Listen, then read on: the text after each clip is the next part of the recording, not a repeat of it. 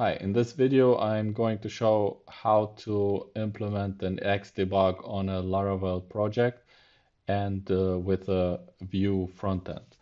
So all I did is, first of all, that's my Vue project. That's based on Nuxt, but it isn't important if it's Vue or Nuxt. I started a server of just normal start npm run dev. Then obviously the Nuxt is started, and I mean the xampp server, and I also downloaded the xdebug Windows version, like so. And then here at download, I just downloaded my version, which in my case was this 7.4 64-bit, which I just found out with a version like so. So my PHP version right now is 7.4.3, and that's how I downloaded the xdebug. Then you just, after clicking on that, you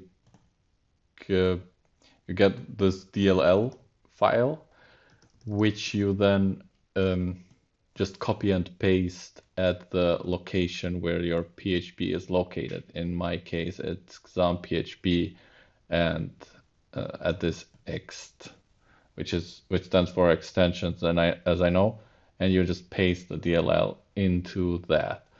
After that, you have to go to your php.ini, which in my case was also located at this PHP and then php.ini, and open it with whatever you want and paste these lines into that.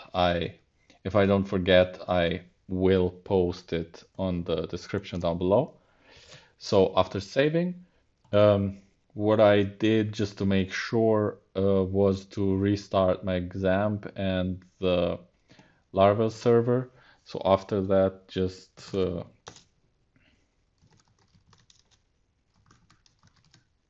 I started the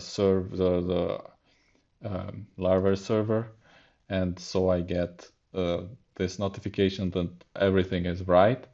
I just added a point over here and start this start listening to this PHP debug connection, which I also found important is at this at your settings at the Phpstorm in my case, and then searching for debug at this language and framework. This needs to be unchecked. It's default on unchecked, but just to make sure. Then everything you have to do is refresh the page on your front end, and you get a notification on your Phpstorm with this message. You just accept it, and here you are, debugging like a pro. That's all. Have a nice day.